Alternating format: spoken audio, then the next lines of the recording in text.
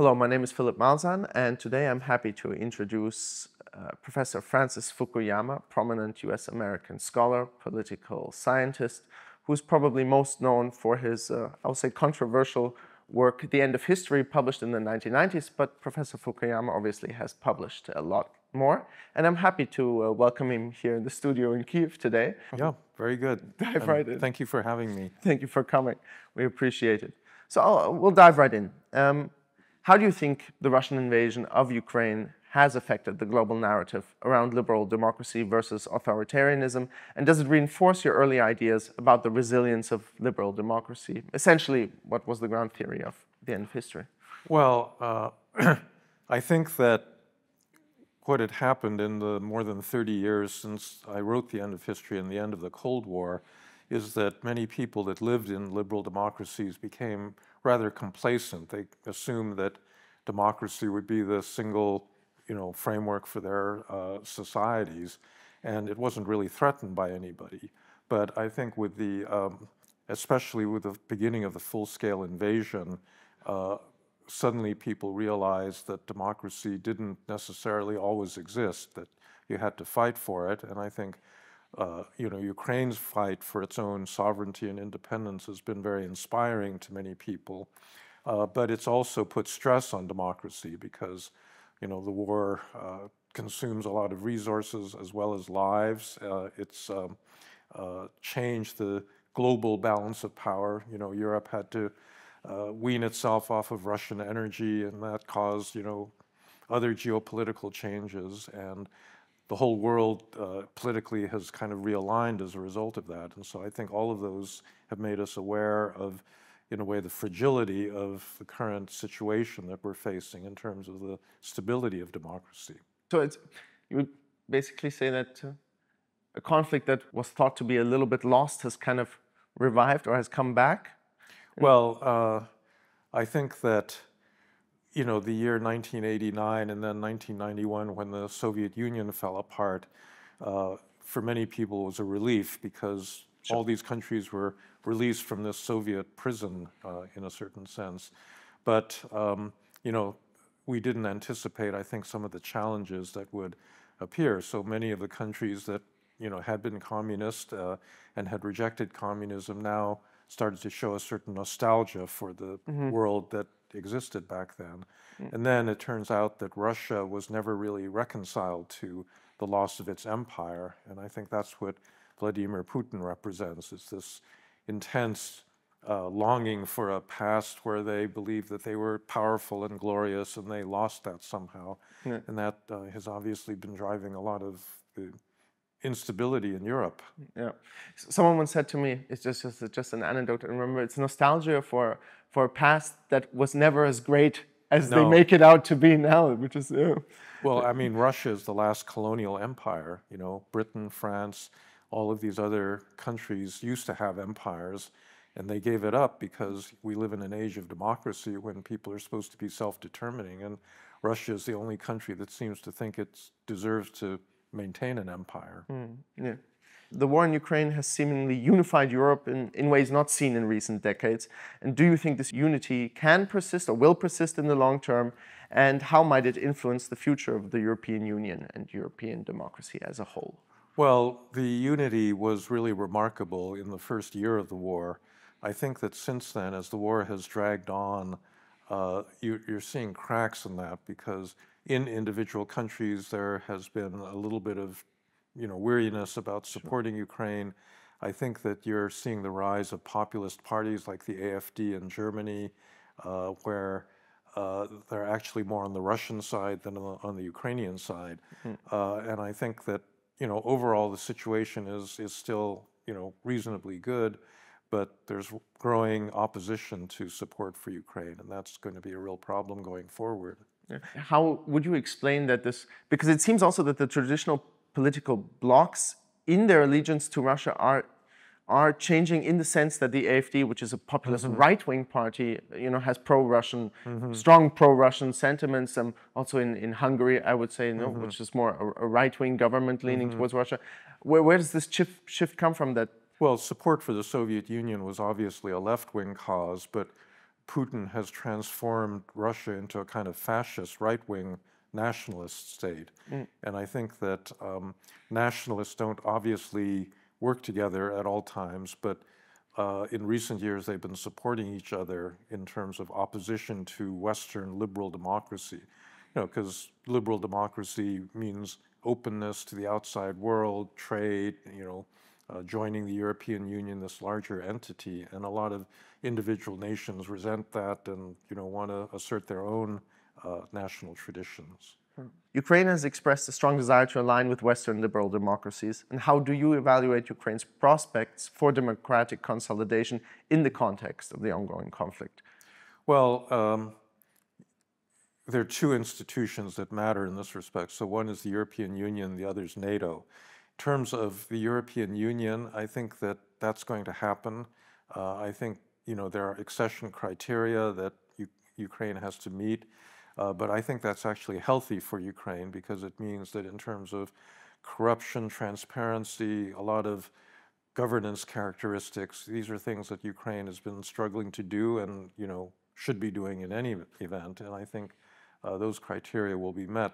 The NATO part is more difficult because NATO, says it won't accept countries that are actually in a war, which Ukraine is. But on the other hand, you can't really end the war until there's a sufficient security guarantee for the future so that the Russians can't simply start the war up again when they feel stronger. And that's, I think one of the chief problems politically that we've got to confront. I do think it's ultimately solvable, but, it's a conundrum right now. Yeah. How has the war in Ukraine altered the global geopolitical landscape, particularly in relation to the balance of power between liberal democracies and we call it authoritarian regimes like Russia? Well, there's a growing axis of authoritarian powers. It's not like the Cold War in that they don't all share the same ideology. So, for example, Iran, this extremist religious state, is mixed in with China, which still claims to be a Marxist, country, and they all support each other. What unites them is really opposition to liberal democracy itself. They don't want to be any part of this Western mixture of free societies, open economies, and the like.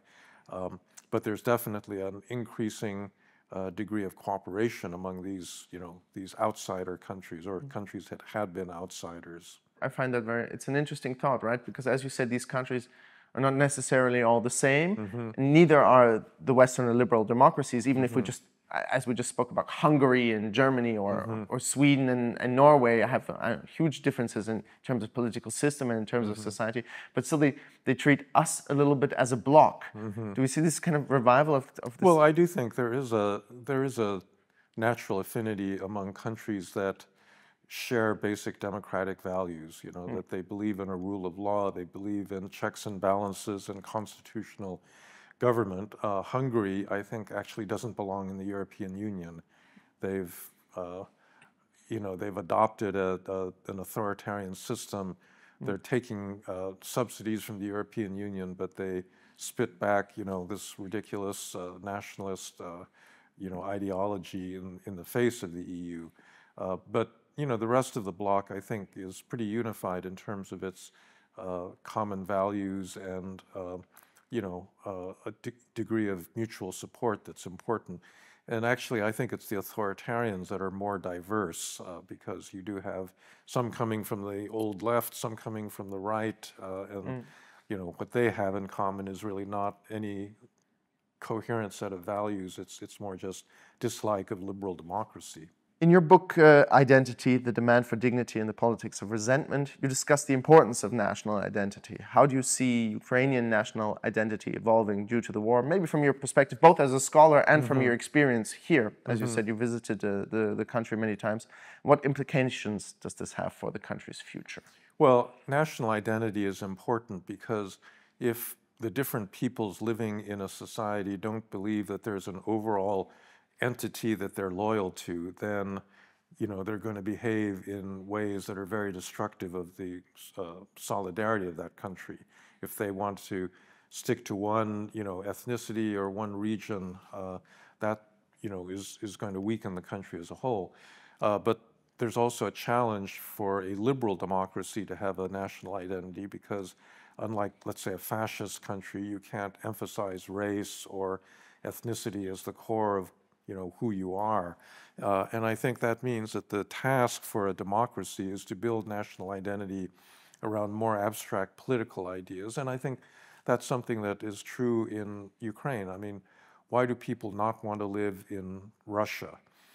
They don't want to live under an authoritarian regime that tells them what to do, what to think, controls their educations, prohibits them from moving around and doing things that they want.